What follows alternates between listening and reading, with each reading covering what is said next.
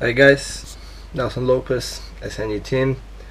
Now it's lunchtime, so I'll have like mixed vegetables and around 300 grams of beef, approximately 66 grams of protein, 9 grams of fat, and around 4.5 of saturated fat. So it'll be my lunch. The seasoning that I use for the beef is cayenne pepper, parsley, mixed herbs, garlic, powdered garlic, and that's pretty much what I need.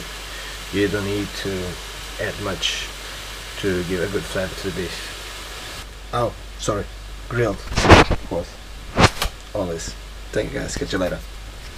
Hello guys, while I'm off season, I drink pretty much every day a green juice, so every day is a bit different, but today I'm going to show you. I've got here some apple,